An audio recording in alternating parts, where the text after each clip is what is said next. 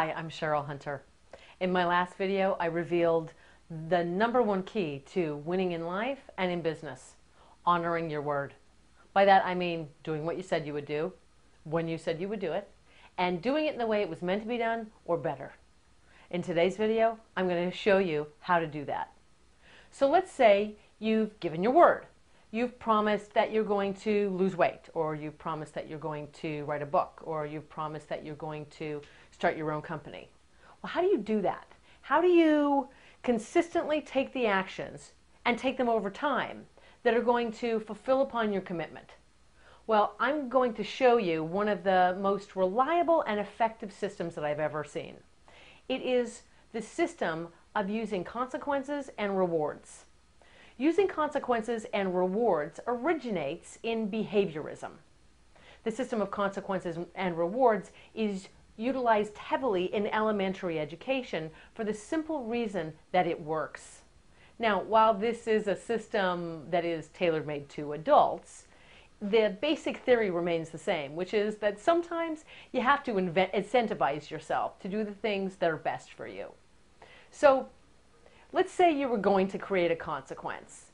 First of all, if you're going to create a consequence, the point of creating one is not that you ever do the consequence. The point of creating a consequence is to create one that is so repellent to you, the very thought of it, that you never ever have to do it. You want to create one that even if you ever transgress, you don't keep your word, and you have to perform the consequence, you have to pay that consequence, it is so distasteful to you that you never ever want to have to do it again. Now, what's key in designing a consequence is to tell everybody around you that's closest to you so that they too can support you.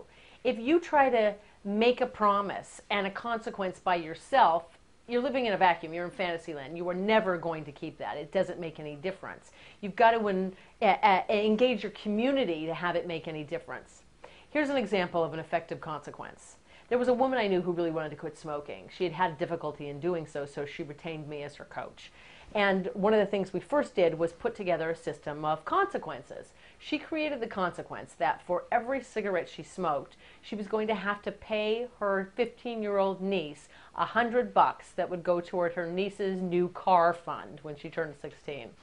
Now, as you can imagine, everybody in the family was very interested to see how it was going to go. Of course, they all wanted her to quit, but perhaps no one more than the 15-year-old niece who started hounding her. She policed her. She went to her house and smelled her clothes and smelled her aunt's breath and smelled her car to always see if she was smoking.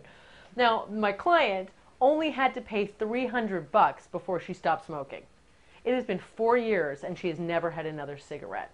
Very effective. But maybe a consequence isn't for you. You feel that a reward might be more fitting for you. Well, if you want to enact a reward, you should know that that is a very powerful motivator because you're now setting brain science into play. The reward center of the brain is a primal motivator, and it's very good at helping you keep your word if you use it in your favor. So, using a reward, just like creating a consequence, is something that you need to enlist the help of the people closest to you about in doing. You don't want to just do that again in a vacuum. It's not going to work for you. So if, for example, we revert to the previous example of saying that you were going to write a book and you wanted to use a reward system, you could, for example, allow yourself to have a massage. Give that to yourself as a reward for every 5,000 words you write or 10,000 words you write.